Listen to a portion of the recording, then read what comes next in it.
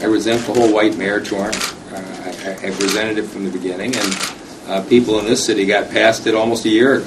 But I got a phone call from Martin O'Malley, who was a mayor of Baltimore, who was Caucasian, a largely African-American city, and it was a very nice gesture on his part, and I got somebody I can talk to. But people in Detroit see me as a Detroiter who they think can make their life better.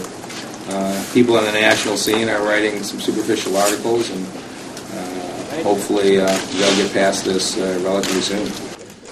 Nice message from Vice President Biden, who's indicated the White House is looking to be fully supportive, which was very reassuring. And in the next 48 hours, I'm going to sit with Mayor Bing, Governor Snyder, and Emergency Manager Orr, and see if we can't build some positive partnerships.